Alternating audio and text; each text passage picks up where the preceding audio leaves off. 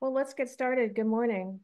My name is Amy Longsworth. I'm the Executive Director of the Green Ribbon Commission, and this is a GRCx, which is an interactive program from the Green Ribbon Commission. And this morning, we're taking an in-depth look at the Boston Children's Museum Waterfront Initiative. And we have Carole Charnow, the Executive Director of the museum, and David Healy, the president of the board of the museum, the chairman of the board, and also in, quote, real life, the president of Sun Life Group Benefits.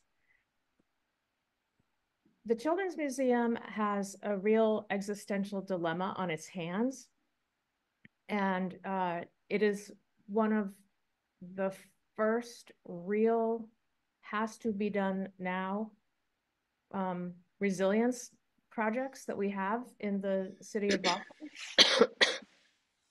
And Carole and David are going to tell you the story of what they're doing about it. I will say, please put your questions in the chat. We're going to get to the questions later. We have only an hour today. Usually we have an hour and a half, but today we have an hour. So Carole is going to show some slides. Then I have a couple of questions of my own just to kick things off. And then your questions are going to come in the chat, we hope. So I think with that, we're ready to roll. So Carole, please. Okay. Well, good morning, everyone. Thank you very much for joining us. And I also want to welcome members of the museum staff and our partners at Sasaki and Arup and VHB, some of whom I think are also in the room. And they have been working on this for the better part of 100 years, I think. No, it's actually about five years now. But so I want to get started. We have, if you could go back, Travis, to the first slide.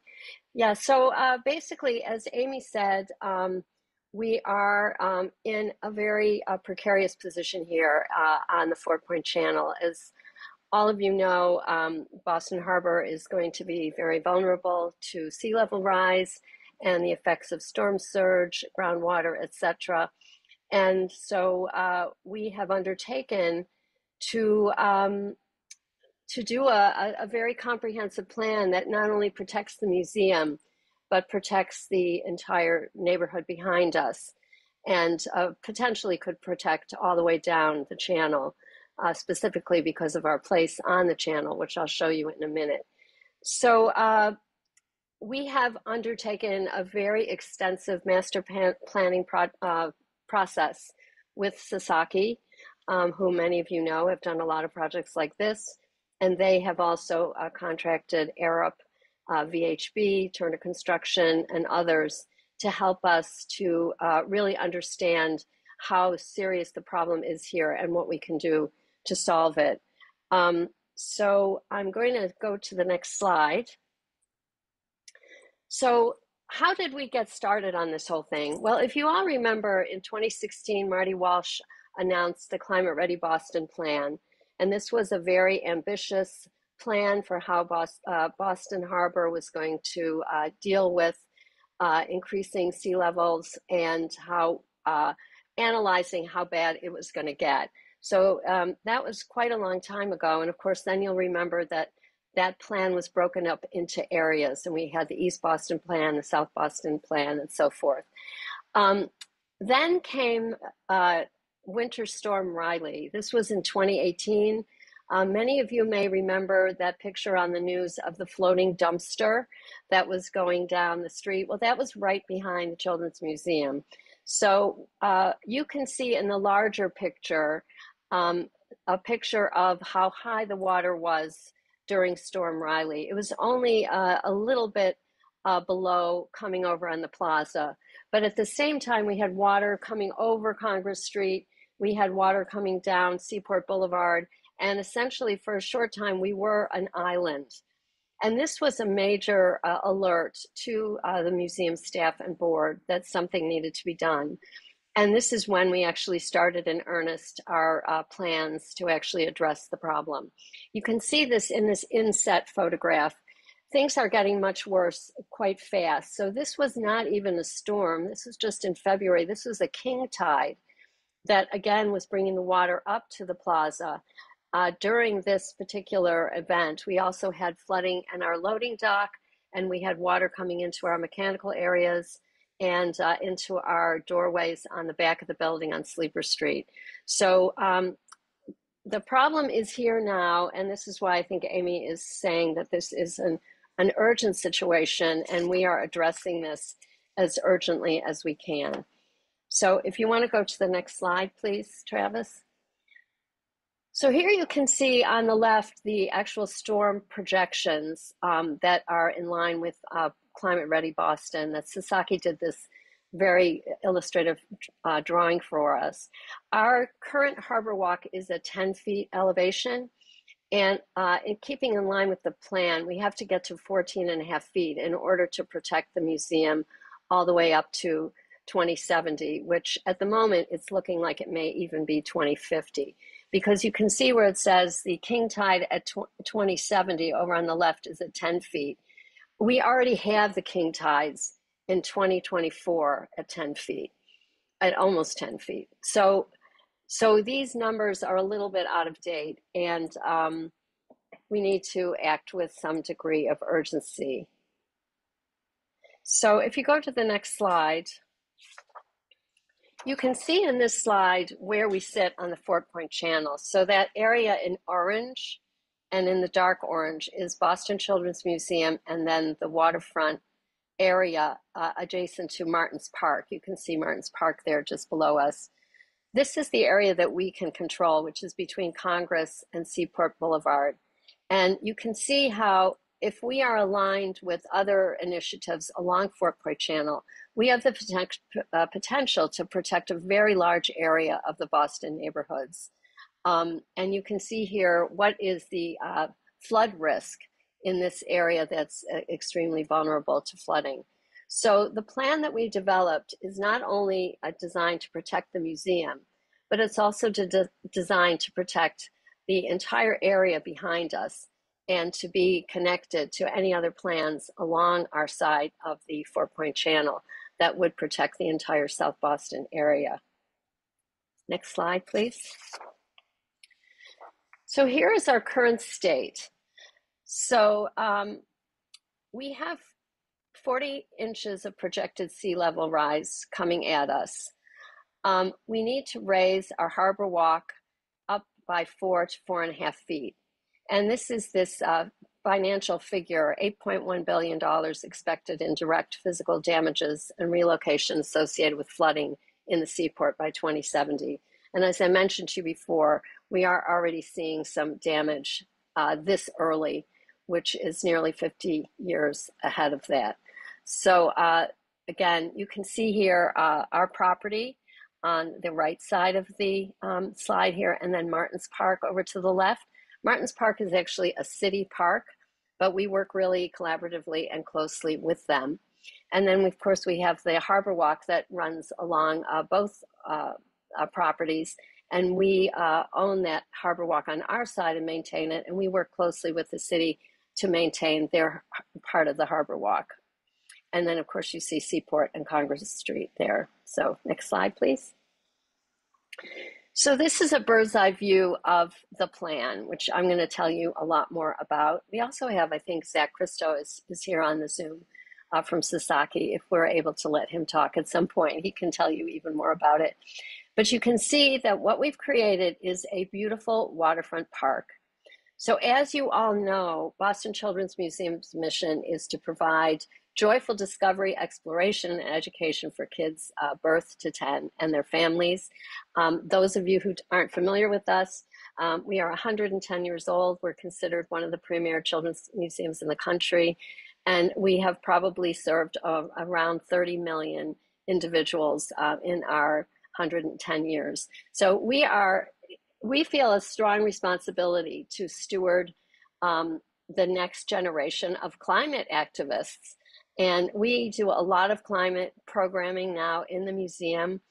We do a lot of waterfront programming as it is. So we knew that whatever plan we created would have to be extremely educational, would have to find an opportunity for kids and families to get down to the water. There are almost no areas, I don't think any at present, for children and families to really get down to the water, and to provide an opportunity for exploration, for fun, for learning, and also resilience. So I will show you a 3D view next of this beautiful plan. So this is what we find really inspiring and breathtaking. So to the right of the plan, you see this waterfront park that sort of steps down deep towards the channel. This entire park is built on pilings, so we don't anticipate an enormous amount of permitting difficulties.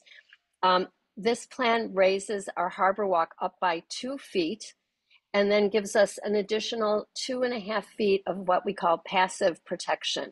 And I'll show you a closer view of that. But if you look at that sort of yellow line along the property, that is seating that takes the protection up another 2 feet.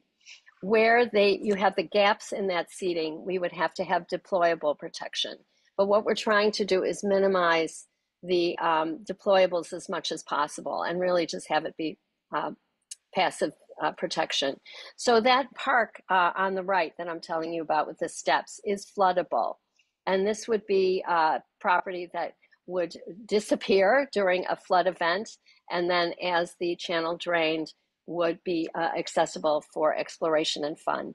And you see our dock there. We currently have a dock that's part of our Chapter 91.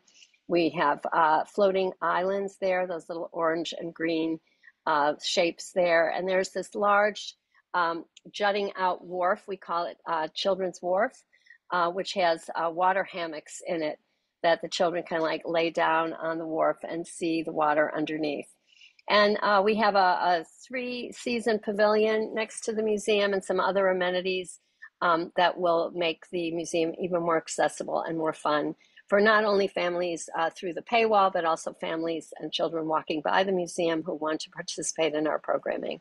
And of course, you see the milk bottle there and our building that we own. Next slide, please. So this is just a kind of more creative picture of what it might look like on a sunny day to have families going down to the water. Of course, everything will be completely accessible for people with disabilities and so forth. And you can see all the very verdant greenery that's there. These would all be saltwater friendly plants that could be flooded. And this is an opportunity for kids to get down and look at the water, but also explore some of the greenery that can grow in this kind of environment. Next slide. This is just a little picture of some of the stuff we're already doing at the museum out on the waterfront. So you can see our Fishing 101 program that we do with Save the Harbor. We have now a summer camp that we started during the pandemic. We have a summer carnival. We do a lot of programming with the community on the water, kayaking, and so forth. And so this is just, this waterfront park that we're hoping to create will just increase our opportunities to really engage kids and families in the waterfront, to be proud of the Boston Harbor and learn how to take care of it as climate stewards. Next slide, please. And here is a closer look at some of the activities that we would be able to do in our new waterfront park. You can see on the left, that's the little step down area I mentioned to you, and they're doing a little music and movement class there. We have fishing, we have exploration of, I guess those are little bird footprints there. And then on the right, we have some signage that's encouraging kids to observe and listen and learn. And then we have the water hammocks there, which you have maybe seen in other places where the kids can really look under and see the tides, etc. You can go next slide, Travis. So this is showing you what our new front yard would look like. And you can see there on the lower left, the seating with the additional foot or two of the backs of the seating that provides this passive protection. We will, those of you that are familiar with the museum, you know this, we have a bay that's not filled in at the front end of the museum, which you can see here will now become our new entrance. And that would give us more room to welcome the 500,000 visitors that we have each year. And then you're looking at a plaza that is 2 feet higher and a harbor walk than it is now. And it'll be a slightly different shape, as I think you saw in the aerial view. Next slide. So just assuming that we raise the outside plaza by 2 feet, we have to also raise the interior of the museum floor by 2 feet.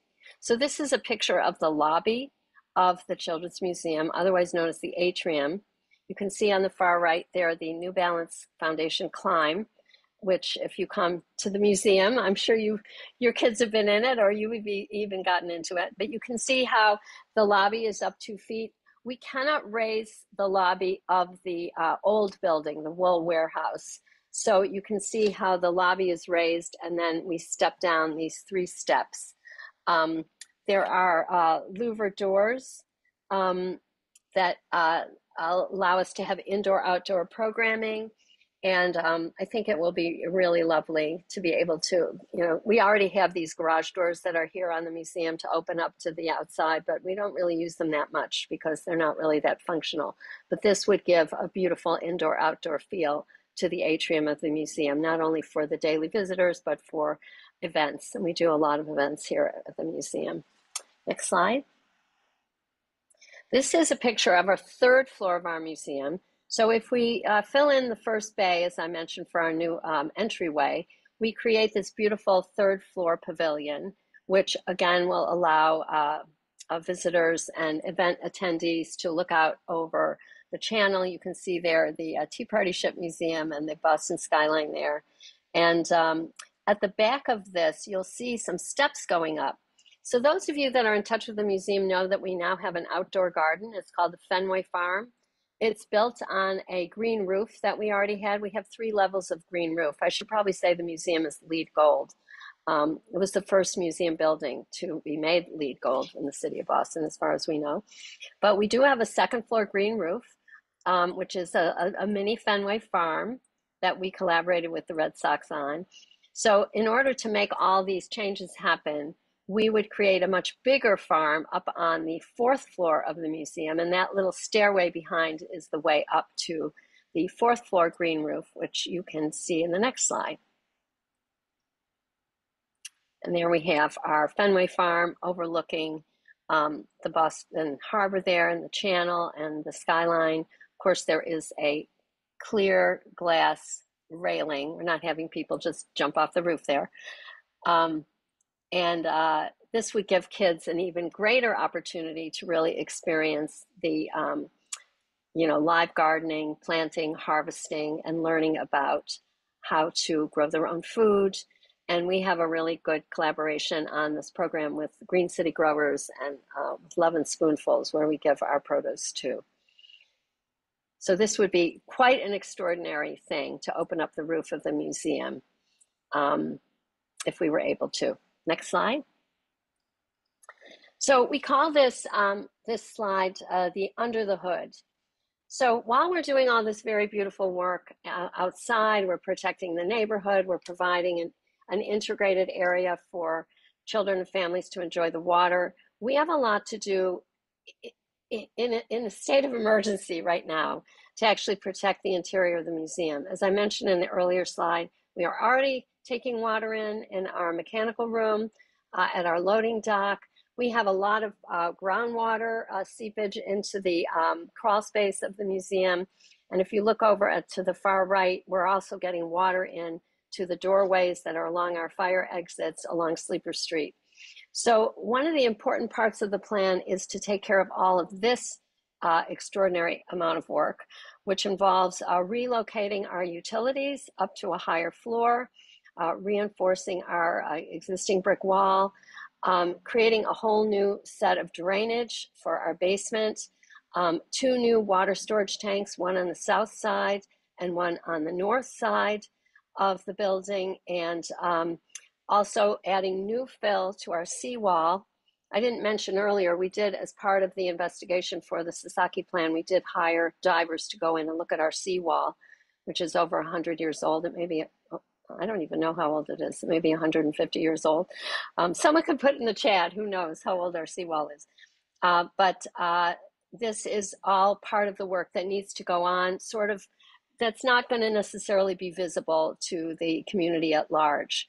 And this is very important to actually protect the day-to-day operations of the museum, because, you know, we have, as I said, almost 500,000 visitors each year, and so many people rely on us for all kinds of purposes, and we have to make sure we can keep the museum open. And this is what we are really working hard on now, to try to at least get this part of the work done, really try to protect the museum from the flooding we're already experiencing. Next slide. And I'm just going to leave you again with this really lovely picture, which shows the imagination of this plan. If you remember when Marty Walsh presented his Climate Ready Boston plan, there was this idea of having this verdant, areas that ringed the channel, that were beautifully green and verdant with green infrastructure, that could make Boston Harbor even more accessible and beautiful than it is now. And we really took it to heart. We decided, well, you know what? We're the Boston Children's Museum. People love to visit us. Why can't we have a beautiful, resilient waterfront park here that protects us and protects our neighbors? And actually, it can be seen as a demonstration project of what can be done to really protect Boston Harbor. And, you know, we've spent so much time over the last several years talking with city and state representatives, and they also see it somewhat as a demonstration project for how resiliency can also be beautiful and engaging and inviting to Boston residents and tourists and the like. So that is the end of my presentation. And now we can go over to the questions. Thank you so much. And necessity is the mother of invention, truly. That is sort of a understatement there. Do we have, are we getting David in here? David is there. Is David there? Okay, great. All right. Well, I'm just going to ask one question first to get it out of the way, and then David, I'd love to hear from David, but how much is this going to cost, and what is the timeline? Okay, because everybody's asking. I'm afraid to say. Well, you know, it's a moving target, but it's probably in the $60 million range. Okay. It depends on when we get started too, because you all know that, you know, escalation takes the cost up and up and up. And do you have a timeline? Suppose you could start today. You know, how long do you think it would take? Oh, well, how long would it take to get done? Yeah. That's a good question for Zach. I don't know if he wants to answer it, or even Amy Auerbach, who I think is also on the call, our SVP of Finance Administration. But I think it's not terribly long. I think it's like probably a year and a half to get it done. This plan does not necessitate us closing the museum for a terribly long time. Okay. Because that was one of the requirements of the planning. And is there a number by which, if you got to say 35 or 40, you'd be like, yes, we go, we could feel confident we can? Yeah. Well, what we're trying to do now is raise $25 million for the phase 1 of the project, which would be the interior part, because this is already what is starting to be troublesome here at the museum. Mm-hmm. Some of the donors that are closest to us might want to help us protect the museum. The raising money for the outside, the waterfront park, has been a little bit more complicated, as you can imagine.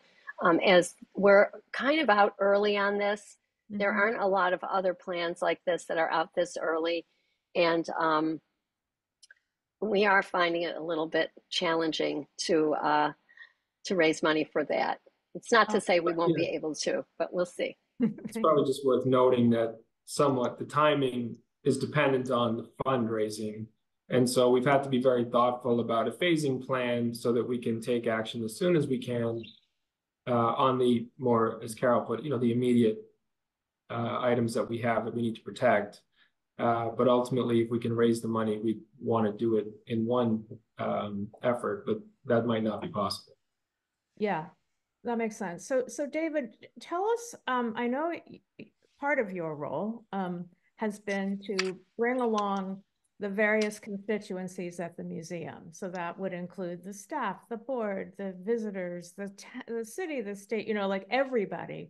Can you talk a little bit about, you know, what that's been like, what your experience has been?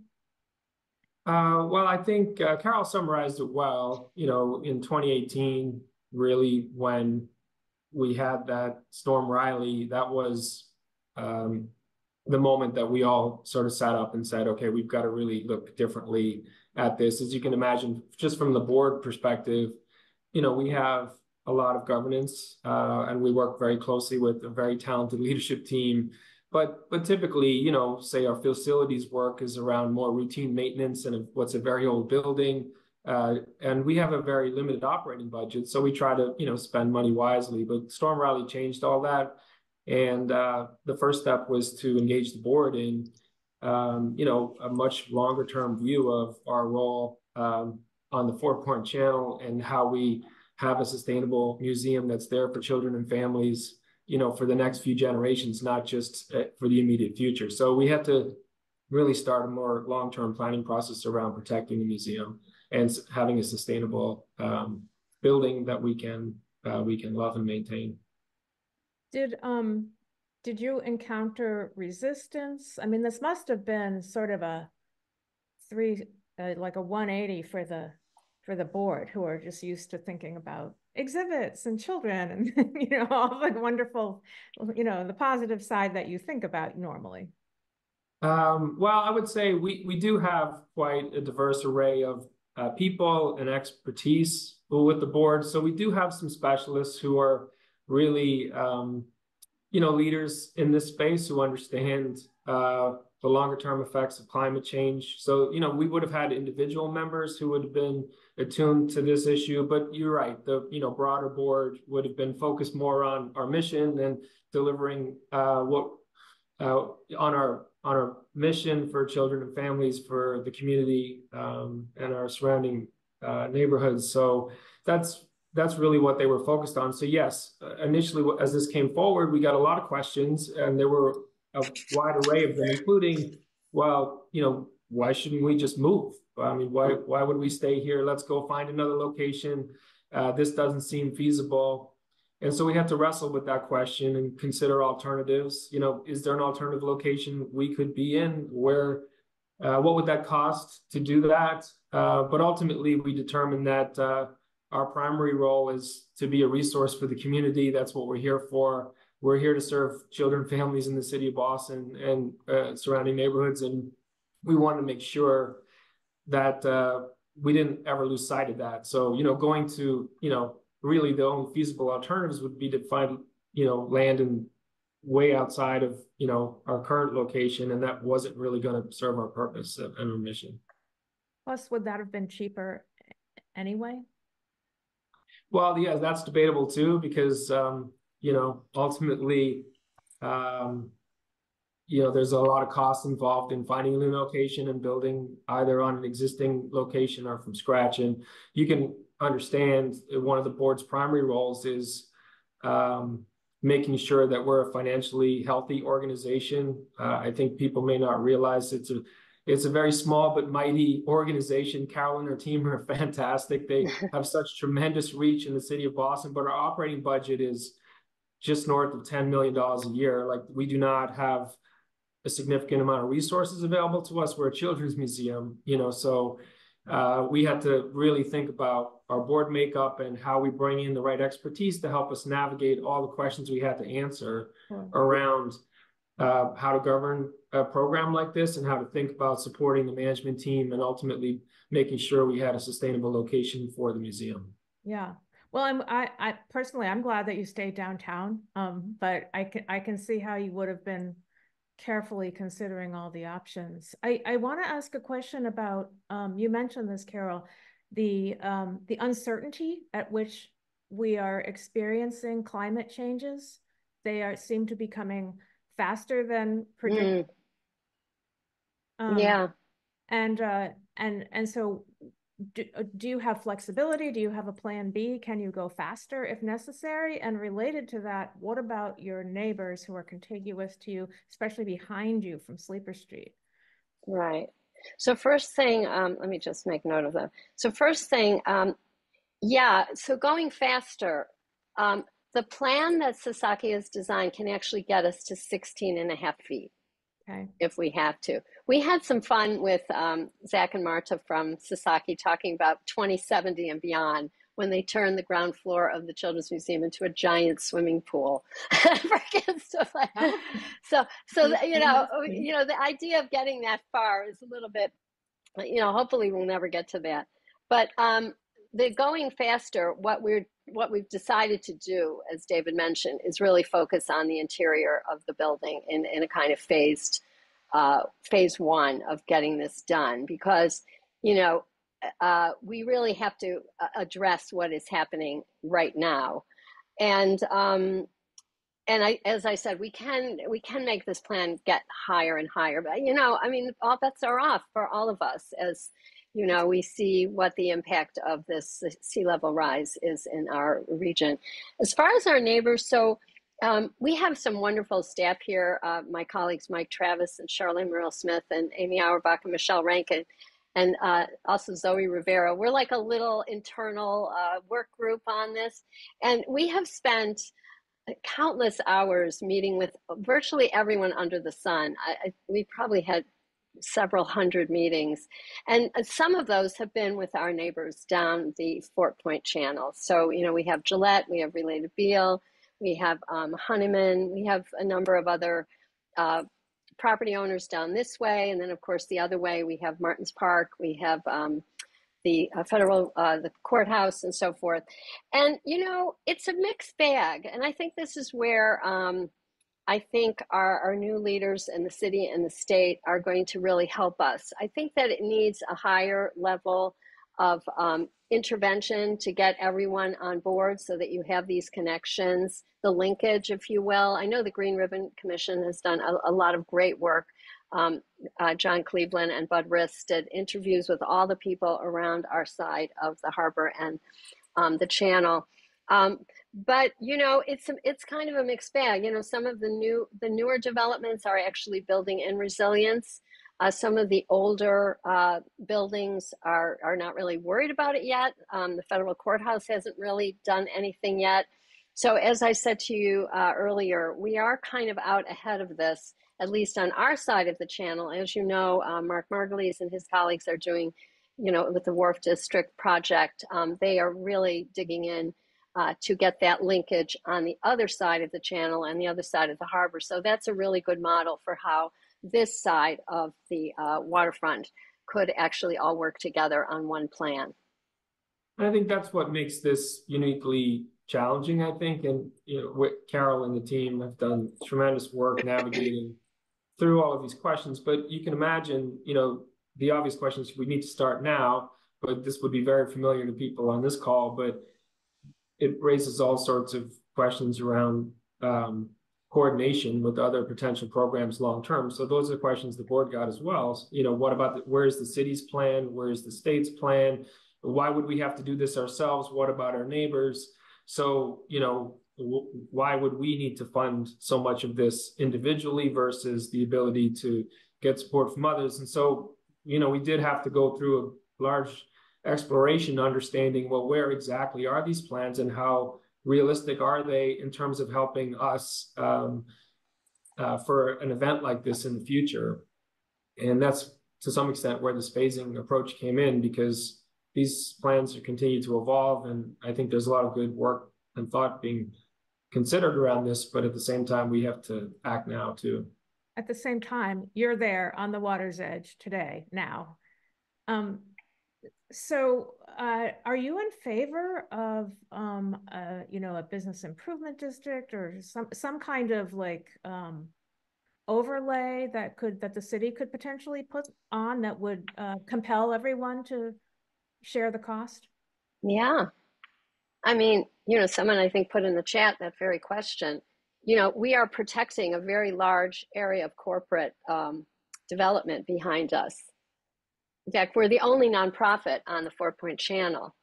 So obviously, if there was some kind of bid, that would be fantastic. But this goes back to that overarching coordination that really has to take place at the city and state level in order to make that happen. But yeah, I mean, we have someone asked a question in the chat about fundraising. I mean, we're trying to get some government funding, either from the city, state, or the federal government. But we also are going to some of our nearest and dearest friends who've supported the museum over the years, and a number of foundations. But I think everybody is a little gun shy because they're waiting to see what kind of overarching initiative is going to be taking place here. And as many of you know, the Army Corps is now doing their own study of how to protect Boston Harbor. So there's going to be more information related to that study, which I guess is coming down the pike in a couple of years. I think it was originally 2026, and now I think it's been moved back. John Sullivan for Mass Water and Sewer, he's got his own plan for the 4-Point Channel.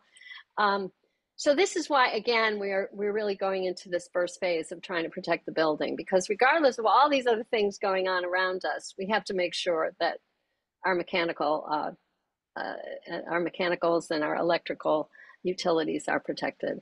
Right. Yes. So you mentioned fundraising. So let's delve into that a little bit.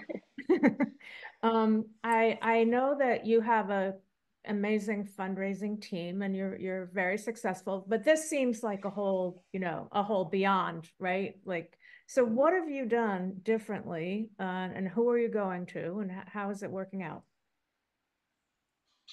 Yeah, so Carole, go ahead, David. I just want to start with one perspective to share. Well, first of all, it's this is 15, 20 times, like I said, our typical annual fundraising efforts. So it's far beyond what we have great friends and donors, but this is a very different level and of fundraising. Even more different than a campaign might be, like a regular campaign.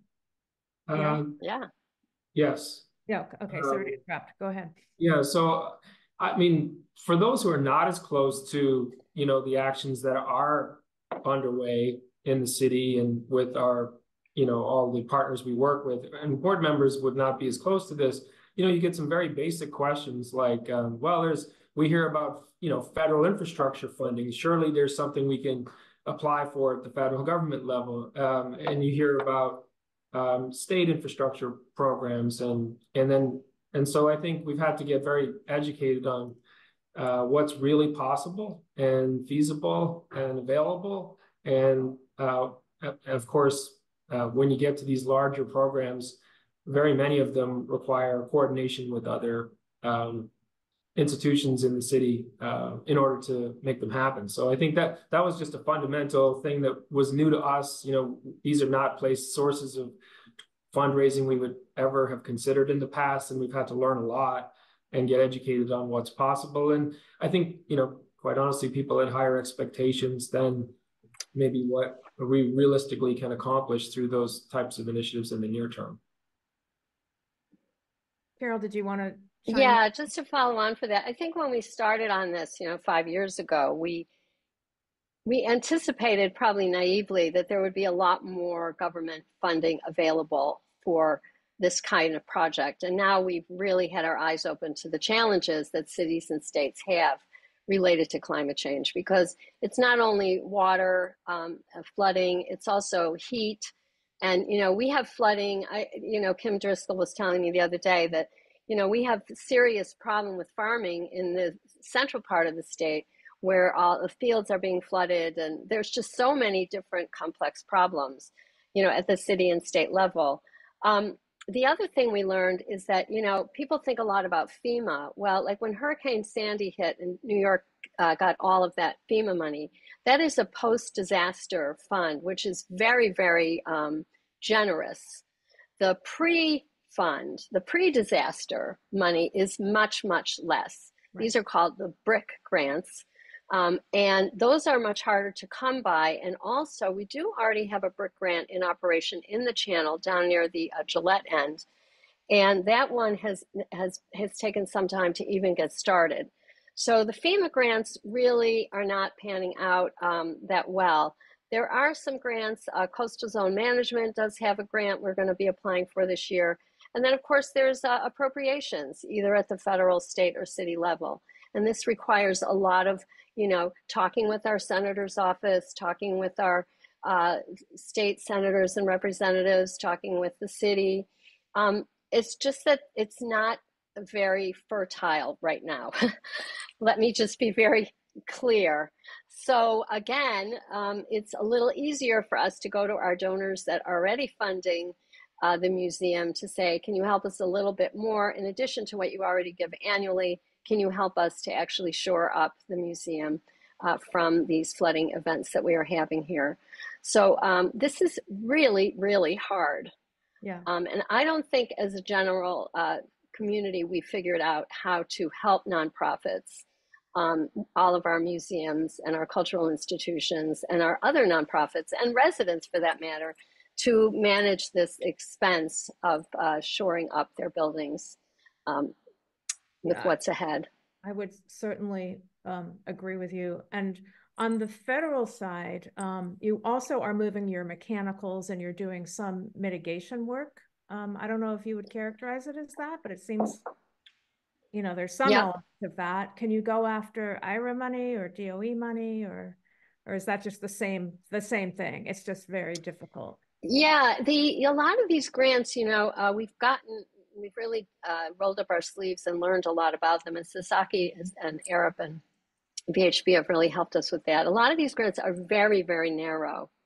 And so our project doesn't really fit naturally into a lot of areas.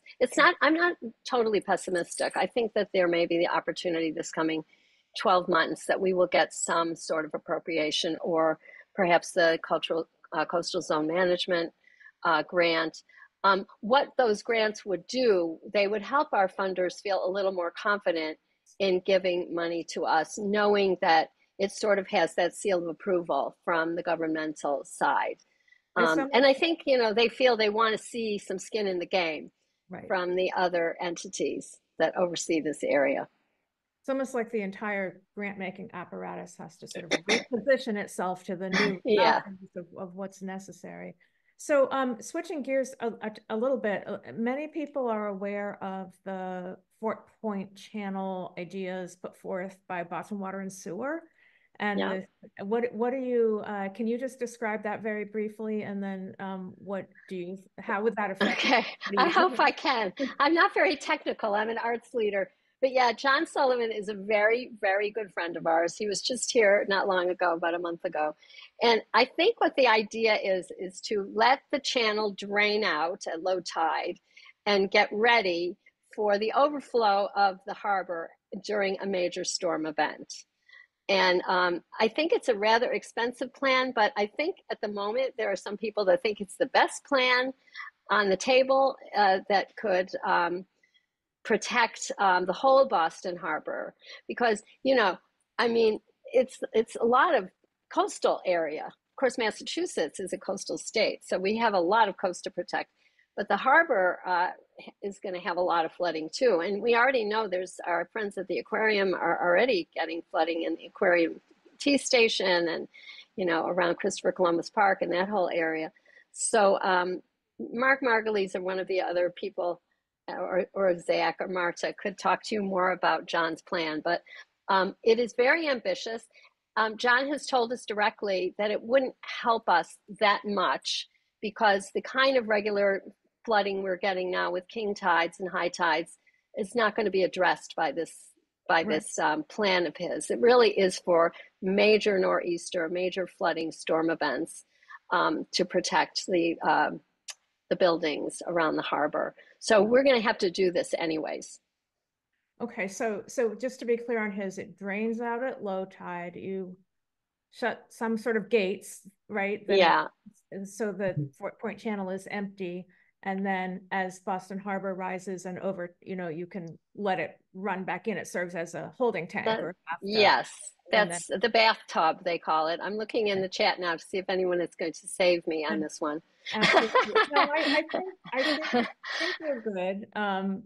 But the person here is like, can you talk more about that? It seems like it might affect the buildings along Fort Point Channel a lot. What I hear you saying is not really, only during extreme storms. Yeah, you mean help us a lot? I think just says during I'm not sure. I think during extreme events it will, I haven't seen all the drawings and everything, and John has been doing a great job of talking to people about it, and I guess it's getting a higher profile, this plan, in the absence of anything else. Oh, here's Zach.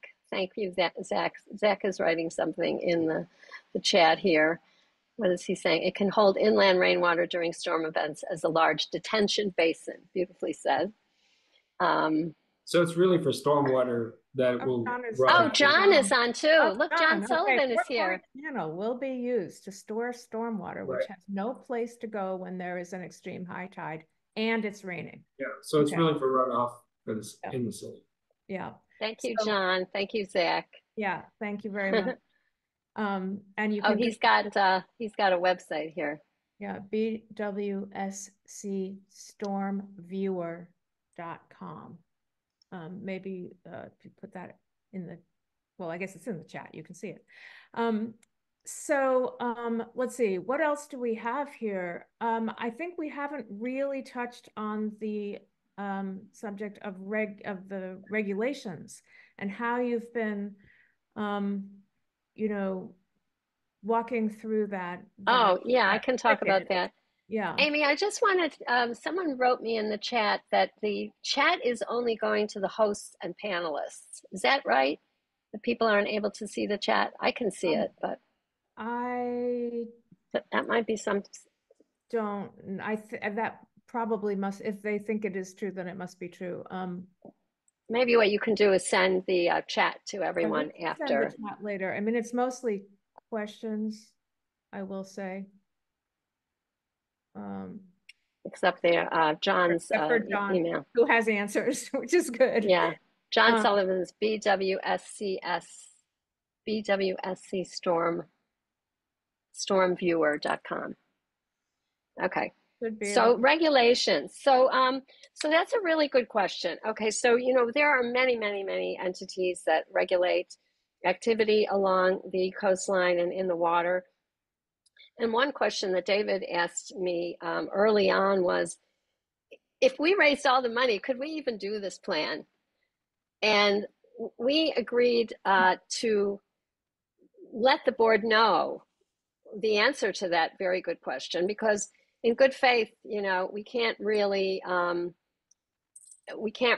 get going on fundraising and then find out that none of this is possible. So we had an extraordinary opportunity that I guess is becoming legendary in Boston lore. We had what we called an interagency meeting, and this was the result of a meeting we had with Secretary Tepper and Lisa Berry Angler and others at the state level. They agreed to organize a meeting for us with DEP, DCR, Coastal Zone Management, Army Corps, Fisheries and Wildlife, Mass Energy and Environmental Affairs, and all of these entities in one meeting. And this took place about 3 months, no, maybe now 6 months ago now, maybe even a little longer. And we were very fortunate to have Stephanie Carole from BHB on the call, and Zach and Marta from Sasaki. And we presented our plan from the permitting standpoint to all of these entities. And Stephanie was able to answer a lot of their questions about it. They expressed a number of concerns. Toward the end of the meeting, I asked the rather audacious question of, although we are not making an application at the moment, does anyone see any, red lights here? Anything that we should really be concerned about that may not be able to be permitted? And of course, these people are not going to make a solid gold promise, but they did say they don't see any red flags, was the term.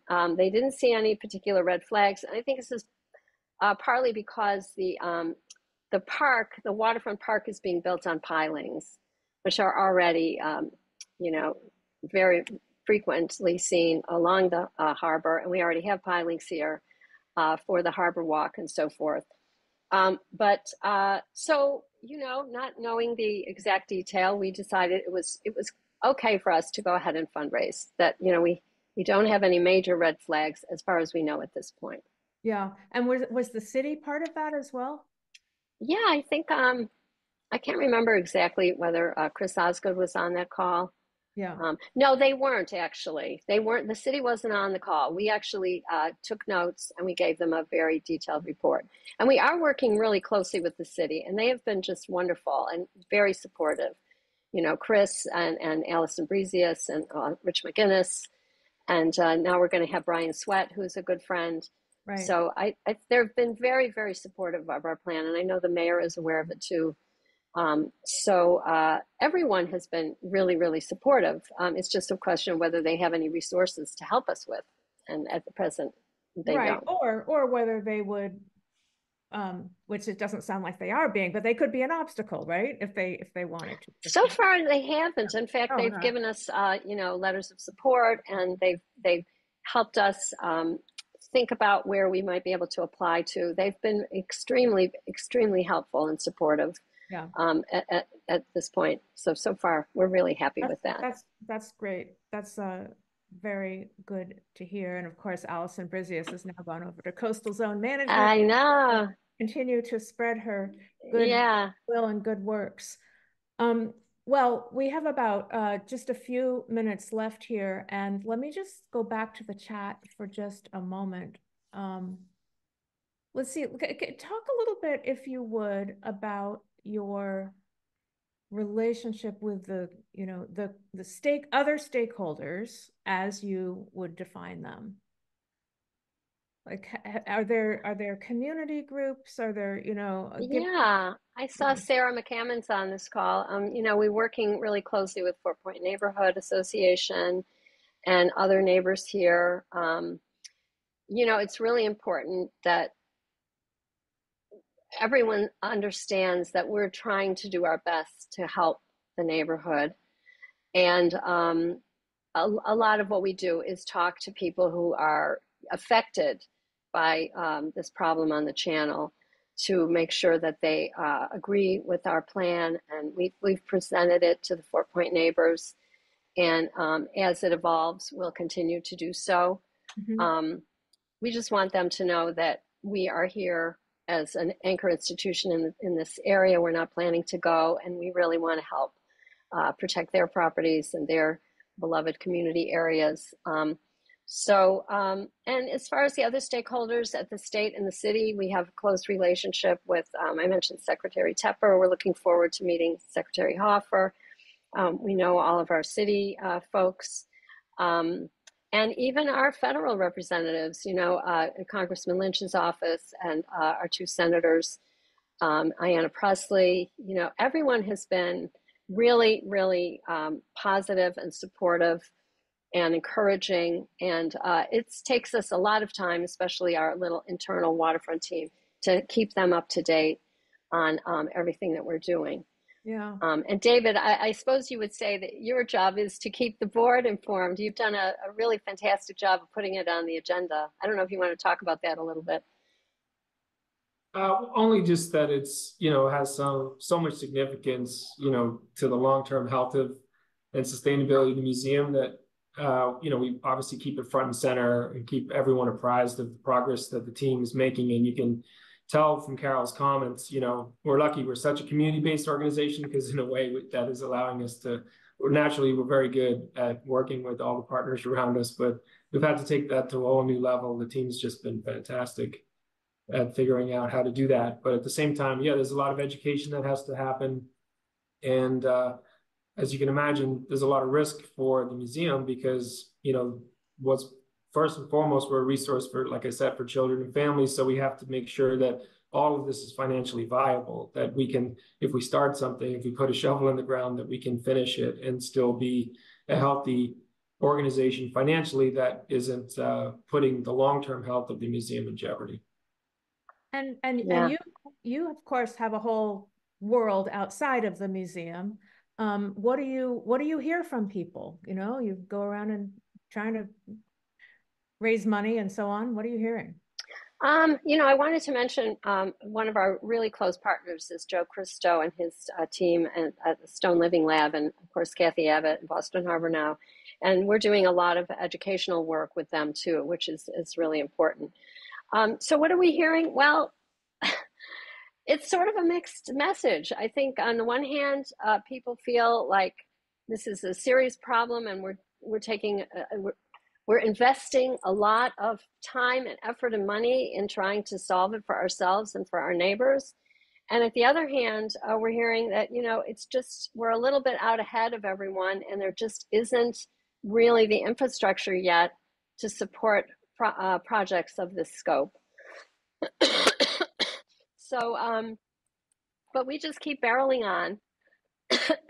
Oh, and there might not be until a project of this scope gets going and starts trying. So, Well, that's it. I mean, I think if we're always hoping at some point someone will call me up and say, hey, I've got $50 million and, we're going to do something for you. I mean, that would be just so amazing. But slowly but surely wins the race. And we know that the magic bullet method of fundraising doesn't really work very well. So incrementally, we're trying to raise more and more funds. We did have a very generous anonymous grant to start this all off to help us with our schematic plans and our concept plans. And so we're using that as carefully as we can. But, pretty soon we're going to actually have to raise the money for getting the work done. And that's, been something of a heavy lift. And the board is very engaged, and our philanthropy department is very engaged in that. Good. David, any other comments on that? No, I think Carole summarized it well. I think we've always been a leader in the museum space, but this has taken us into new territory.